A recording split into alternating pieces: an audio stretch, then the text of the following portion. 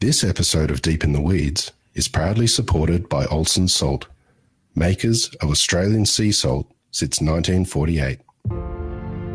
You know, I think that to go out the way that we want, under our own terms and as a celebration on the highest note possible, like that's maybe the gift back to Seiōbo, in that it deserves the best possible goodbye.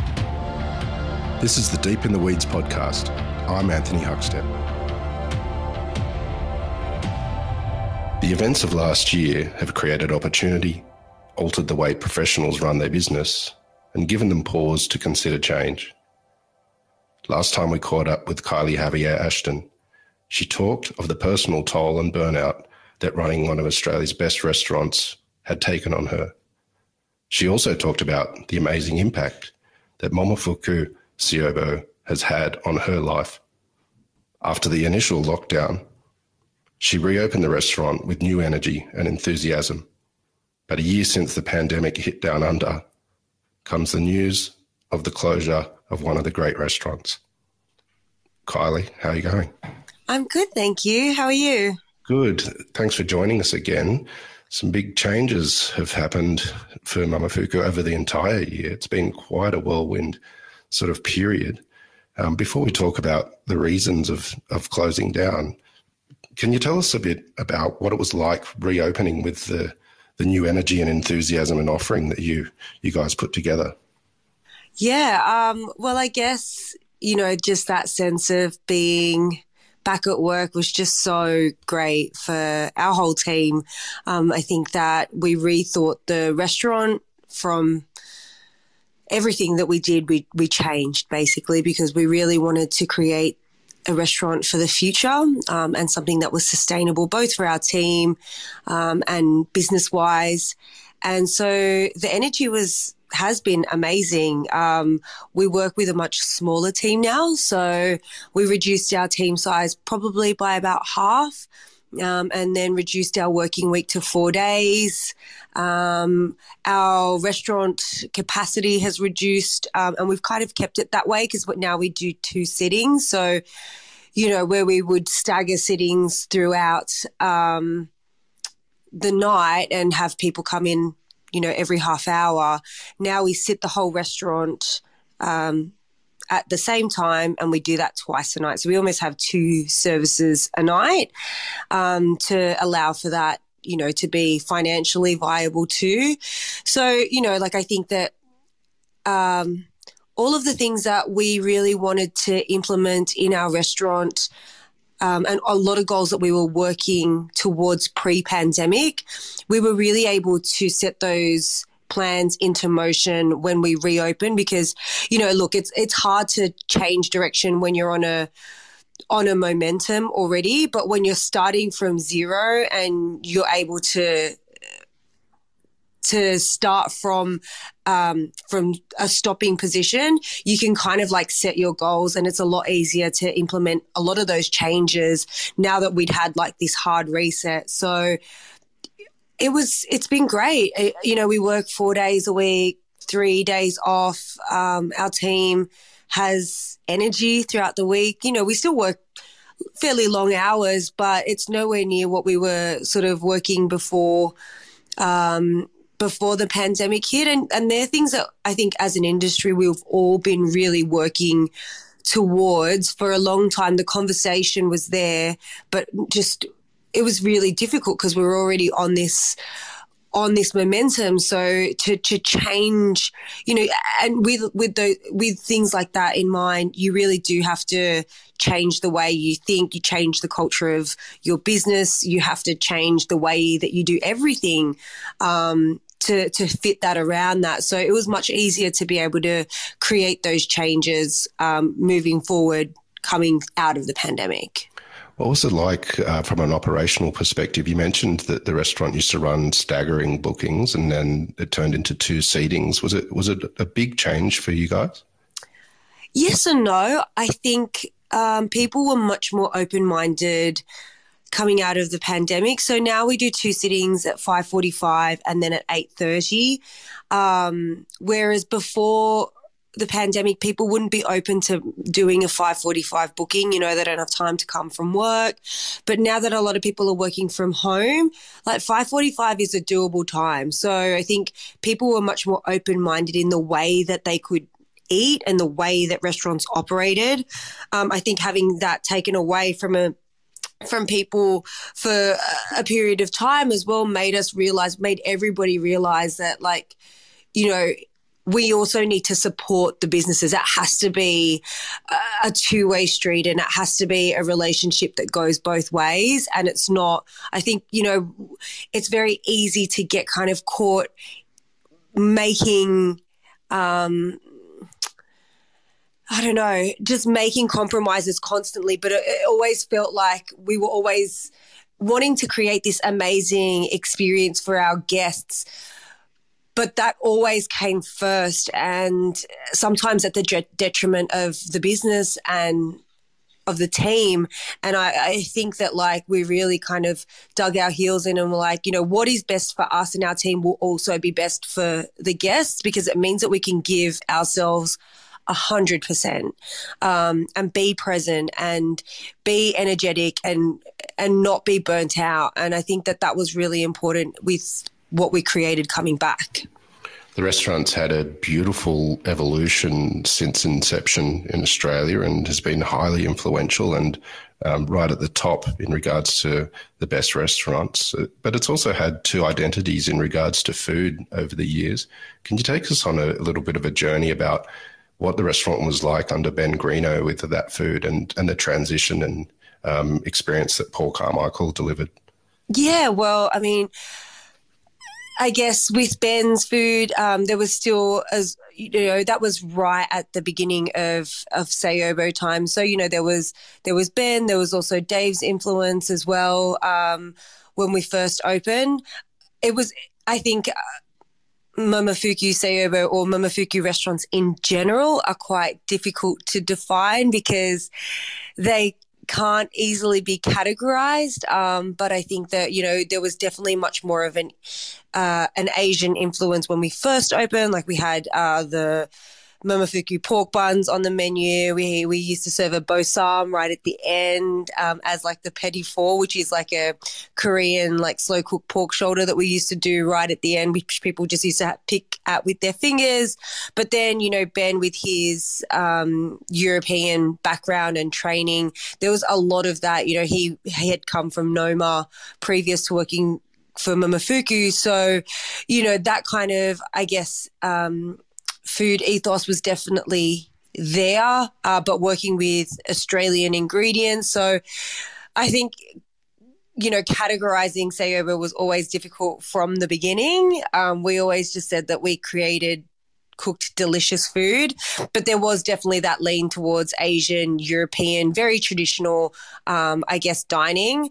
And I think that was also sort of groundbreaking for Sydney, having an international chef like David Chang coming to Sydney and opening here was massive news. And I mean, that's one of the reasons why I wanted to work for Momofuku in the first place, is like I wanted to know what an international restaurant group operated like. That really intrigued me. Not so much, I mean, the food, yes, definitely. Of course, it was, again, like it was, I think the vibe was much more serious back when we first opened, but it was still, you know, loud music. Everything was pulled back. Like, we've never had tablecloths, yet you're operating on this really high level with food and service and wine. So everything, all the structure is, I guess, a fine dining structure, but everything else was just who we were, you know. It was a little bit rogue. It was a bit anti-establishment in a sense, where we just didn't kind of follow rules. And that's what I've always loved about the ethos of Momofuku, is that you're allowed to be somebody other than what everybody tells you should be. And then when Paul arrived in 2015, we started to, I guess, well, his first menu dabbled in his Caribbean heritage, and it still felt very, I guess, similar to the first iteration of Seiōbo. But as the years have gone on, and now Paul's been here 6 years, we've really committed to being a Caribbean restaurant, which is a lot easier to categorize, but people still don't understand what that is. Well, you went on a trip to the Caribbean and met Paul's family. Can you tell us about that experience and the sort of food that you experienced there? Yeah, so in 2017, my husband Luke and I went on a vacation, and I've always wanted to go to Cuba. That's probably been one of my number one travel destination, goals that I've wanted to go to. Like, my dog's named Cuba. So I decided, like, we need to go to Cuba. And now that we're in the Caribbean, I'd really love to go to Barbados, because I'd been working with Paul for about 2 years at that stage. And so I never do things in halves. And so, like, when I commit to something, like, I really commit. So, yeah, Paul was like, yes, please go see my family. They would love that. And so we went and spent 4 days with them, but it honestly felt like a lot longer, because it's paradise there, and a day feels like a week, like you feel like you've been on holidays forever. And basically, like, they just welcomed us into the family as if we were their own. They are amazing people, and it just really helped me understand Paul. It helped me to understand Caribbean food and culture a little bit better and feel connected to that in a way that was much more personal. But basically, his mum cooked for us 4 days solid. I don't know, I just felt incredibly at home. There was one day where Paul was like, okay, Mum, I want you to cook Kylie and Luke, like, as much as you can. Like, these are the things that we've got in the restaurant. So, but she was like, oh, but, like, I don't know how. He's like, just give them little bits. Like, you don't have to cook them the whole thing, but just cook, like, serve them a little bit of this so that they can taste, the different dishes. But she literally, like, the first dish that we made was cuckoo, which is like, it's like the national dish of Barbados, and it's kind of like a cornmeal. They serve it with salted fish, but it's cornmeal with okra. I should mention okra because it's like the main important part of the dish.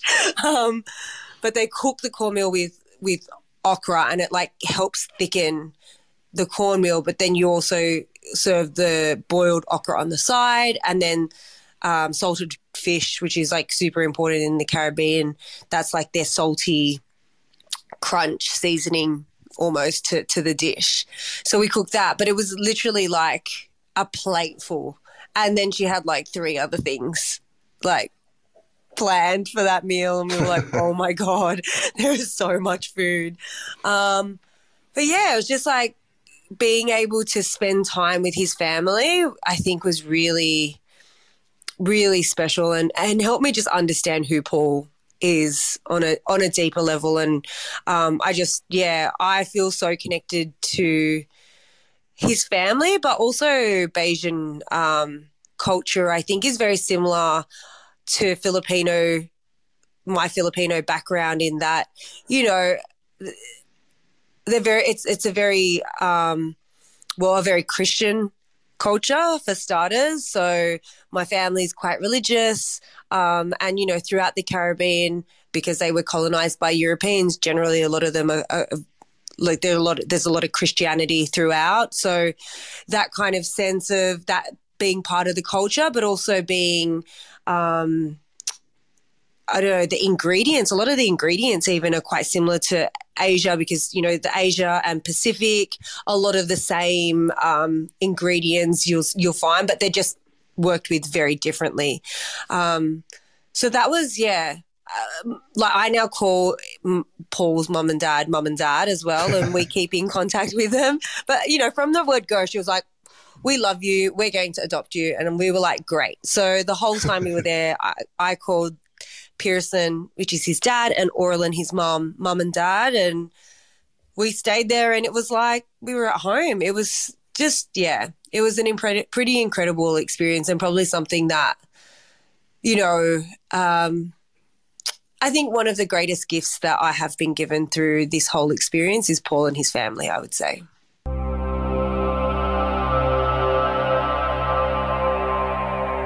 This episode of Deep in the Weeds is proudly supported by Olsen's Salt, makers of Australian sea salt since 1948. The sea has given my family everything. My family harvests the pristine waters from the Great Australian Bight to make some of the best sea salt in the world. Hi, I'm Alex Olsen from Olsen's Sea Salt.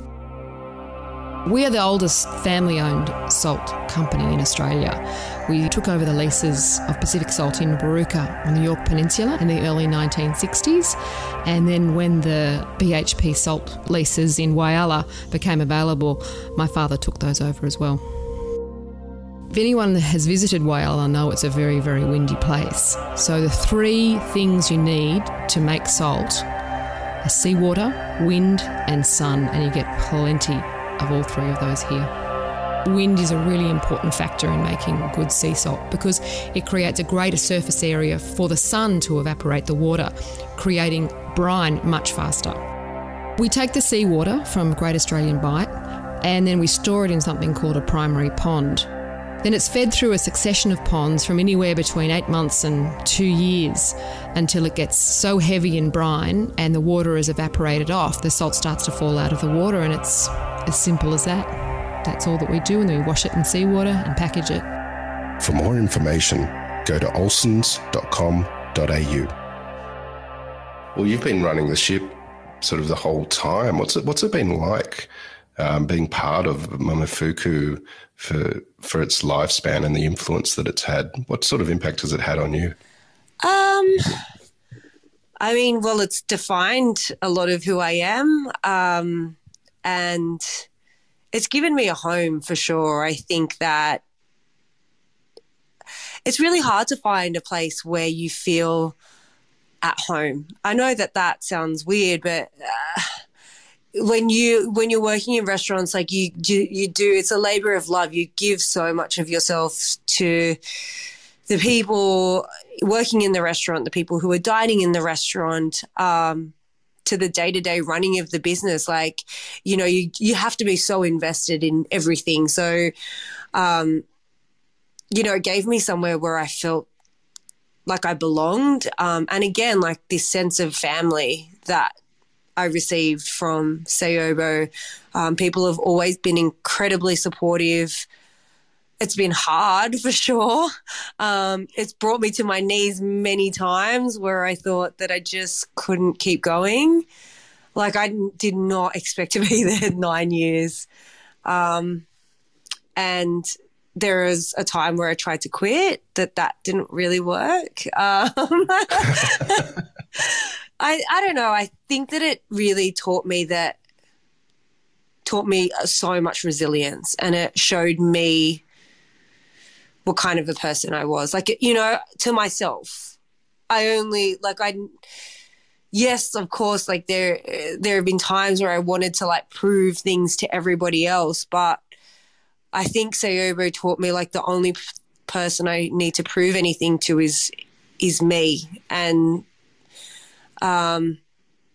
being able to do something for myself because I wanted it, and to knuckle down and have that resilience and to stick with something and to I don't know, have a say, I think, is something that was really important for me at Seiōbo. Like I've always, in any place that I've worked, treated it as if it was my own restaurant. But I was really like gifted Seiōbo. I also took it for myself too, you know, like no one handed it to me on a silver platter and said like, yeah, I had to fight to have my voice heard many times, like you do in any place. It's not, you know, you've got to earn your place. And I think that I truly did that at Seiōbo. And for me, like it taught me that, yeah, I have a voice and that it's a valid voice. And I think that was incredibly valuable for me as an individual to feel so empowered that I mattered in the restaurant. There's no doubt of the influence and impact that Momofuku made on the culinary landscape in the last 9 years. Well, what do you think it gave the industry and how it will be remembered? I really hope that it is remembered for, I guess, its celebration of diversity, I think, is the big thing for me. It has become a safe place for many different people, but it's become a voice for diversity. And I think that the diversity piece is important and it's being talked about, but it can often come across as tokenistic. I know that sounds, I don't like to be negative about these things, but it's easy to say we support diversity and you matter and we want everyone to feel safe, but then for the leaders to not really represent any diversity. I have a real problem with that because never in a million years did I ever think that, I could be somebody that mattered in a restaurant, and B, that I could be somebody that mattered in the industry, just because I never saw people like me as leaders, of course there have been people typically in history, but just, restaurateurs, restaurant managers, people who are celebrated tend to not look like me. And the fact that our leadership team is incredibly diverse is something that I'm so proud of.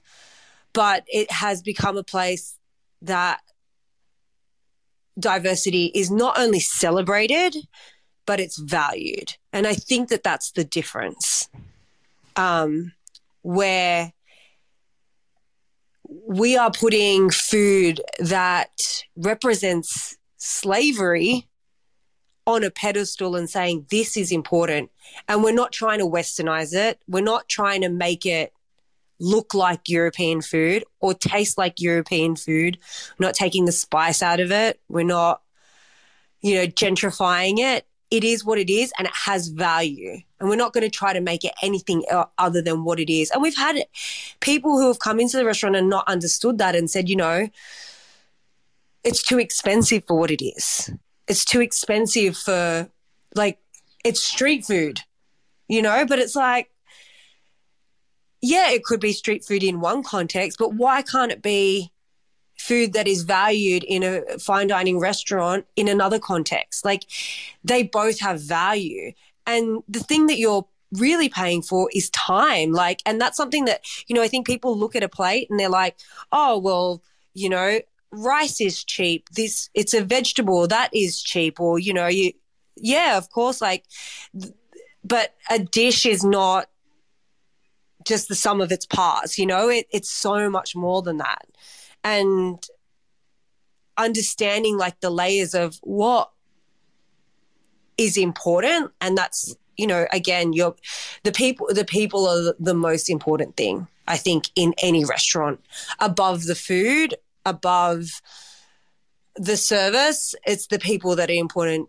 People's time is valuable. And, that's something that I truly believe, we all deserve to be paid what we're worth. And yeah, I don't know, and again, supporting that piece on diversity. So we're not going to say a bunch of things that we care about and that we value and then not back it up. If anything, we will always undersell and over-deliver and make sure that, the people who are in the restaurant, they feel cared for, they feel safe, they feel valued, they feel like we're invested in them and their future. And that's going to translate in every other part of what we do, because the people who come into our doors and the guests who come into our doors, they're going to feel safe and cared for and valued in the same way that we care for our team. And I don't know, I think that hospitality often is, it's a business about people, and we forget that. Everybody forgets that. We think it's a food and beverage business, and it is, but I think the most important thing is it's it's about people. It's about feeding people. It's about service to people. The restaurant has won many accolades, and you've personally received many accolades as well. But as someone who's worked day in, day out in the restaurant, what's been some of the highlights for you over the years?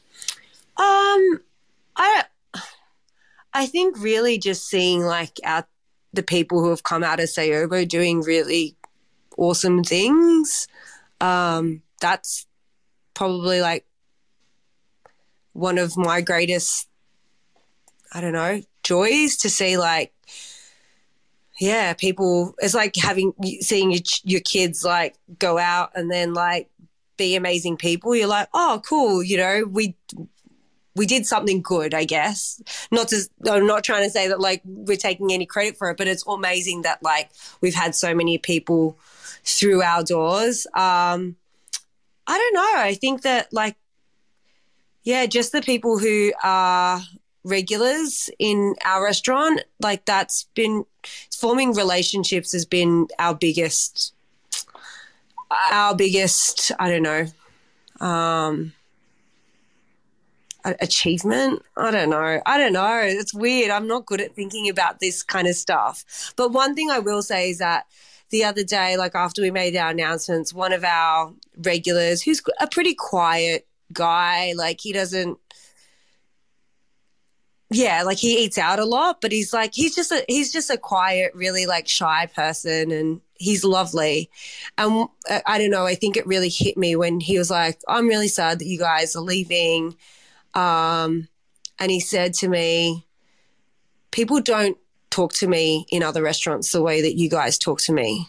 Everyone's so kind to me, and I just have never found that anywhere else. And it really hit me that we kind of had made this safe place not only for ourselves, but that translated to our guests in a way that like people who would not normally feel seen anywhere else feel seen at Seiōbo. And that was like so powerful to me.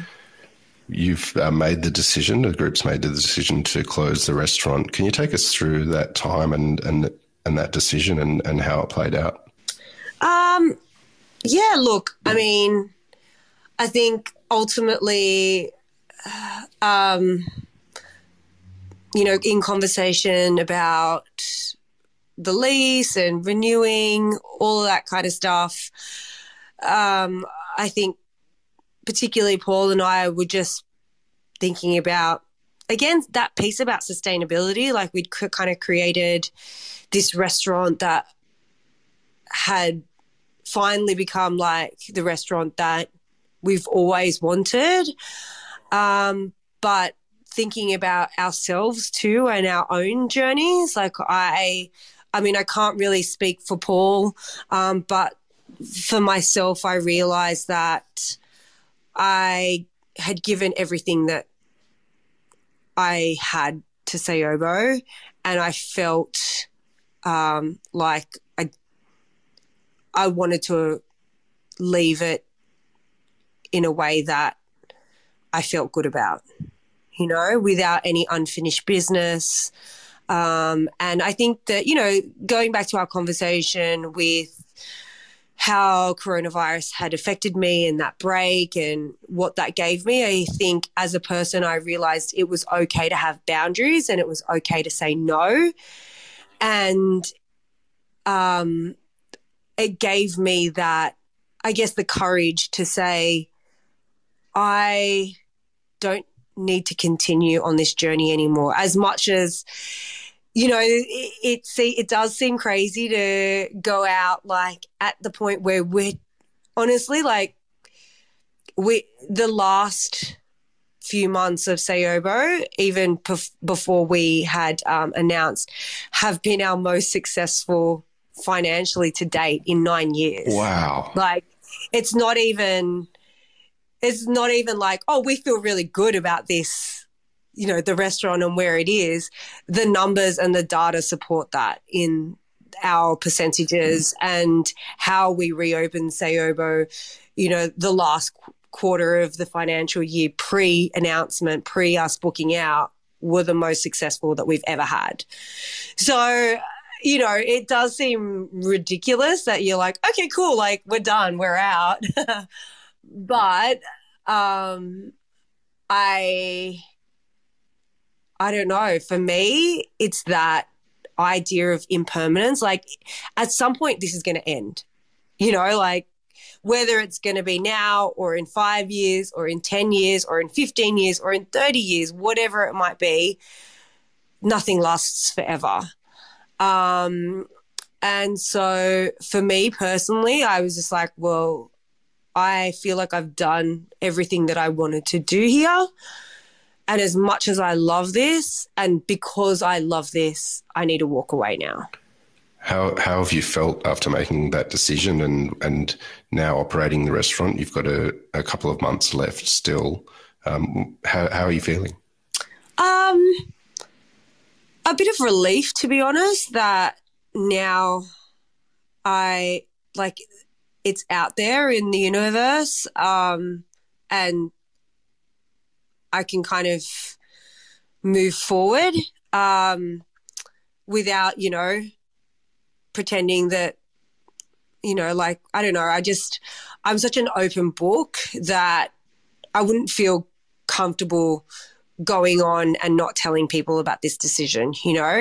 I think that we were very conscious of taking care of our staff and making sure like they felt good and comfortable with the decision.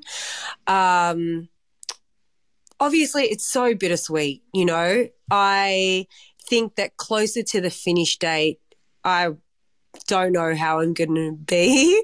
I'm sure I'll be like much more of an emotional wreck and sad and all of that. But right now, like, it's just the response has been incredible and overwhelming. I thought we would get busy. Like, that's how naive I was looking at this whole thing. I'm like, okay, we'll announce, like, we'll get busy.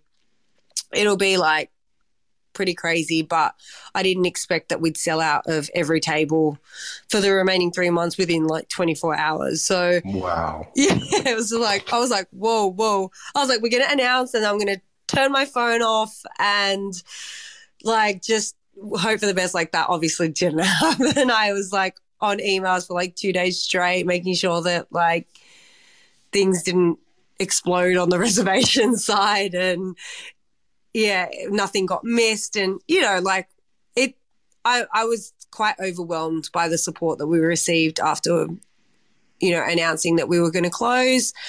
And it feels really good to be able to go out on a high note and as a celebration. I know that is an incredibly privileged position to be in, especially in this crazy time that we're all going through. And, considering all around the world, restaurants are closing for the mere fact that they cannot open their doors. So, I am very aware that we're standing in a very privileged position. But I don't know, when you have, like last year when we closed the restaurant too, and you get told that you're non-essential and your job just vanishes and your whole industry vanishes, like that's a really difficult thing to grapple with, And so I think because Seiōbo is such a special place, like for me, like I never want to see anybody take that away from us ever again. I think that to do so on our own terms and go out the way that we want under our own terms and as a celebration on the highest note possible, like that's my, I guess, like maybe the gift back to Seiōbo, in that it deserves the best possible goodbye that it can have. I know it's a pretty emotional and interesting time and a lot going on, a lot to process and a lot of change. But have you had thoughts about life after Seiōbo yet? Nah, not at all. I haven't. Like, people ask me that and I'm like, it's like saying goodbye to somebody you really love, or breaking up with somebody and, it's not on any bad terms, but you've got 3 months together. Like, I'm not thinking about my next boyfriend. I'm thinking about I'm thinking about the love of my life that I'm got 3 months to be with, and that's all I'm thinking about. So, and it really is like that, because I feel like I've been in a relationship with this restaurant for 10 years almost. And so the thought of like somebody else just is not on my radar right now, because it's, again, like, my heart is with Seiōbo. It always will be. And I think it'll take me some time after Seiōbo to be able to move on. So, yeah, that's where I'm at. It's like I'm with Seiōbo, I'm present, and I want to give it everything that I have in this 3 months. Well, Kylie, it's been amazing to catch up, and what you guys have done for the Australian food industry is extraordinary. And as you say, it's booked out for the next 3 months. Is there any way that people can get on a wait list in case people can't make dinner at all? Yes, you can. There's an option to go on the notify list, but you do have to do it for every individual night that you want to be on a wait list for. But it's pretty, like, it's a very egalitarian system, so it means that everyone's got a shot at getting a cancelled reservation, sorry. So if you put your name on the list for a day and somebody cancels, you get a notification, and whoever gets online first will get that reservation. Like, it happened on Saturday night. Somebody like cancelled last minute just as we were opening our doors at 6 o'clock for their 8:30 reservation. And yeah, somebody swiped the seat. Yeah, even in the weather, both her and her partner had put their name on the notify list, and they looked at each other, and he was like, do I want to get out of my pajamas? And she was like, you were going to get out of your pajamas. And yeah, they said it was like 2 minutes later, they had like a quick conversation about whether or not they were going to come, and they nabbed those 2 seats. So like, it does definitely happen, and it doesn't mean like you have to be the first person on that wait list. But just because like we've had an incredible number of phone calls and emails, like, we don't have a manual wait list, because again, like, if one person's going to cancel, like, I have a list of 200 people that have emailed me. There's no way I'm going to be like, oh, you're getting the golden ticket today. Like, I don't want to be responsible for that decision. So I much rather leave that to the computers to do. Well, as someone who's had some of the best meals of my life at your restaurant, I thank you for what you've done for the Australian food industry, and thank you for sharing your story on Deep in the Weeds as well. Very much looking forward to what you guys do, or what you do beyond Seiōbo, but congratulations and thank you very much. Thank you. And I'm very grateful we've had some incredible support from so many people, and like, none of it would be possible without people getting behind the restaurant and seeing the value in what we do. So yeah, I'm very grateful for everybody who has come through our doors and supported us along the way. It's meant a lot to all of us. So thank you. You're amazing. Thank you so much. And let's catch up soon. Yeah. This is the Deep in the Weeds podcast. I'm Anthony Huckstep. Stay tuned as we share the stories of Australia's hospo community, suppliers and producers in search of hope during this pandemic. Special thanks to executive producer Rob Locke for making this all happen. Follow us on Instagram at Deep in the Weeds Podcast, or email us at podcast@deepintheweeds.com.au. Stay safe and be well.